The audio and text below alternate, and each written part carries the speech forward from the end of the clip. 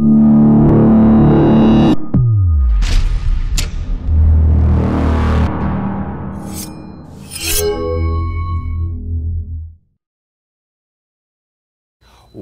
to the Dynamo Show. I am your host, James Erdt. This is episode 45, where we interview experts, speakers, authors doing well around the world.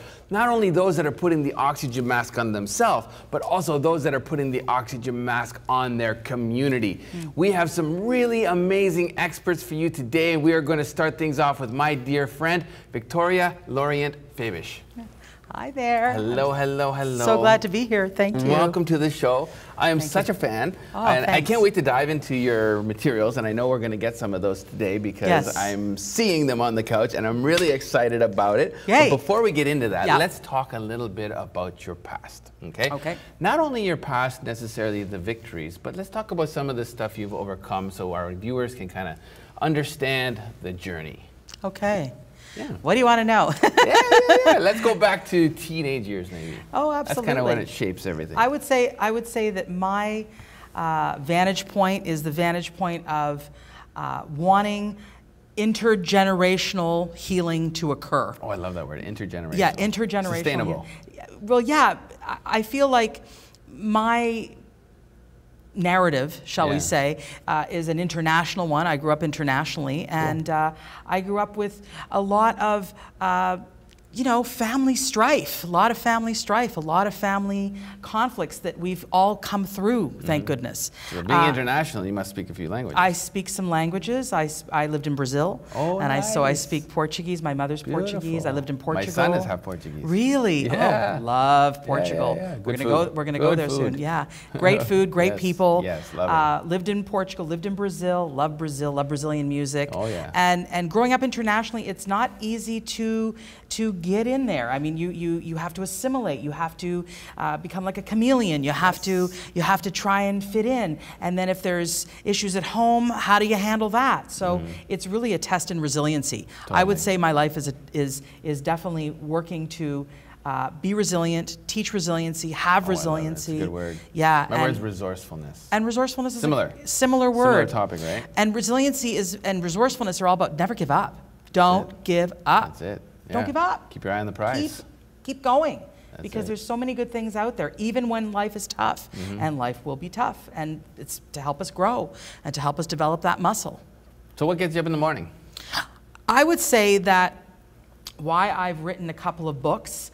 I've been doing what I do for over 20 years. You're a fantastic writer, by the way. I got to give you thank you. props. Like, good for you. I'm proud of you for getting them out. Thank you so much. Great. Yeah, it's a journey. But I would say that the books are really about, the first book called Find Your Self Culture. Why? Because I feel like, you know, often when I grew up internationally, what's my culture? Is it the country culture, the family culture?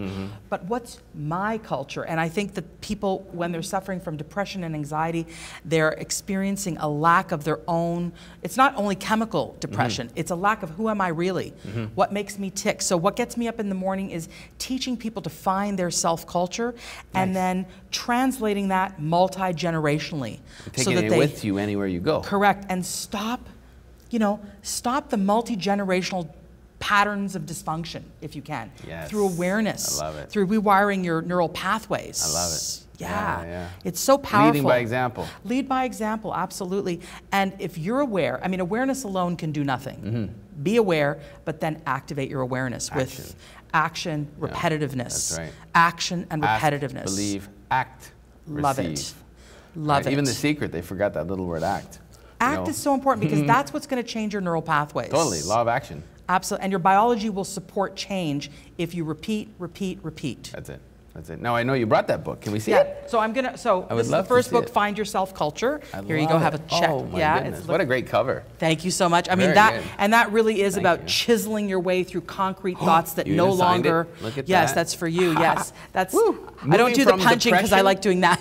And anxiety. To monumental self-acceptance. It's all about that. What's self-acceptance to you?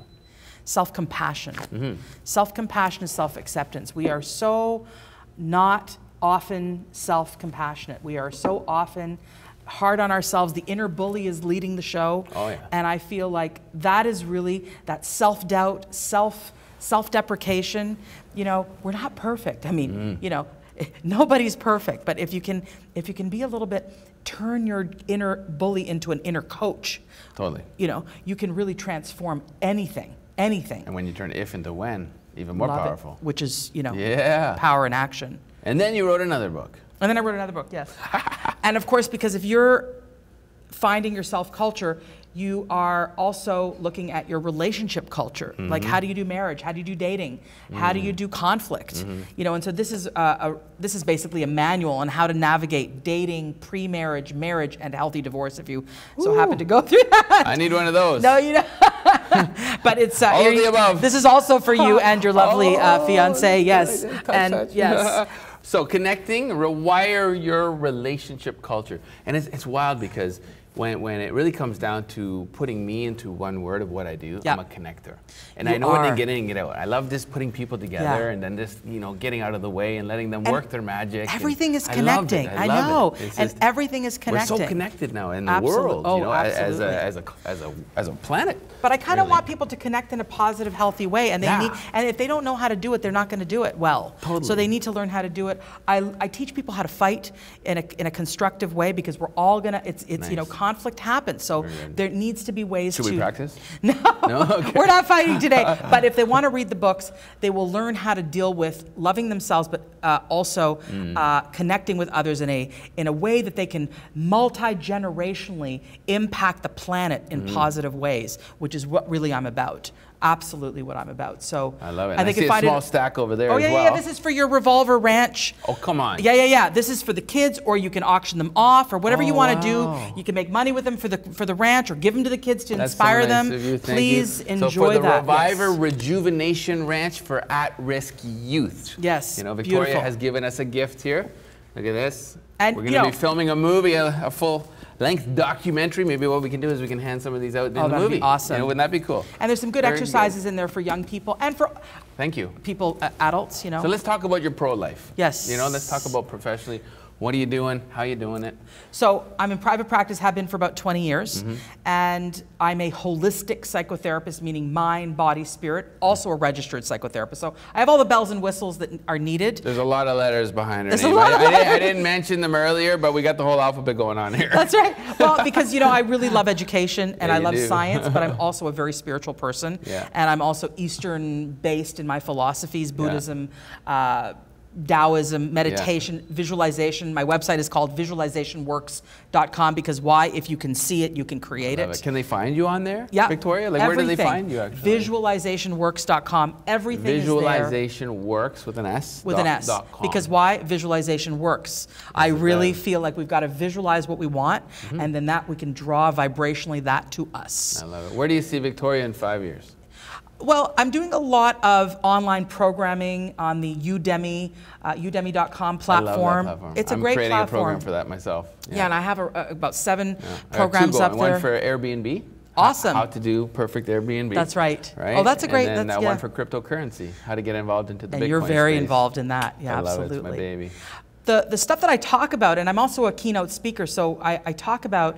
The stuff on Udemy is for personal transformation. Okay. You know, how to draw boundaries. What is a boundary? How to date in an empowered way. How to overcome procrastination.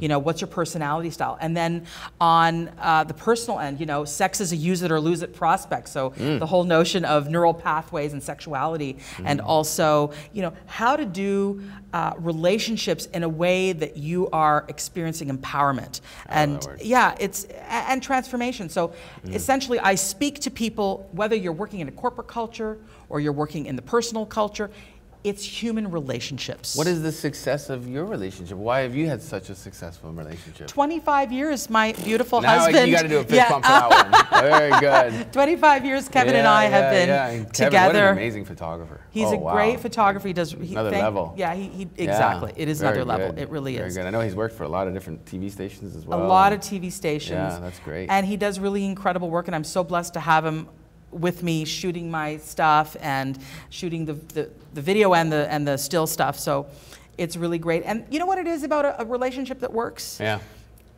I believe, and I know you're in a very loving relationship and committed relationship, is, you know, acceptance of the person as is, and be willing to be vulnerable, I love it. And touch each other. I love it. I love it. I love it. I love it. I have to thank you so much for coming on the show, Victoria. I appreciate that. We're going to have to go do a chai tea sometime. Absolutely. I'd love that. Pick your brain a little bit, I'd love that. Yeah. Psychotherapy styles.